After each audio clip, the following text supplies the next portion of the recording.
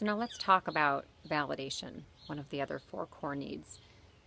I got so much validation for not only people recognizing the pain that I'd been through with this and the frustration and just the horror of having your personal property attacked like that so viciously in broad daylight with such calculation and intent. This wasn't somebody walked past my car and oops, keyed it. This was malicious and really like a stalking kind of experience. And getting that kind of validation from people that, wow, you must be so upset, and yet not internalizing, staying in my bubble, right? Talk about the bubble that you got to stay in to kind of keep the crazy out.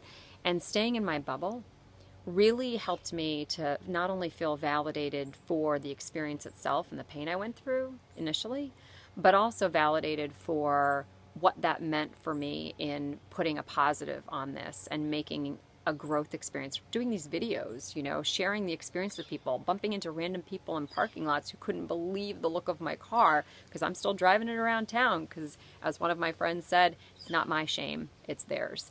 But just doing that was so validating to see that I was really making a difference in how other people were seeing an example for how they could deal with some of that stress and drama and isolation that we all feel. And hey, that's in Power Play. That was a little Power Play reference for you. So we got some Feed the Need, we got some Power Play references, and I'll see you next time for the next installment. Thanks for watching. I know you're curious what I'm going to say next, aren't you? All right, talk to you soon. Bye.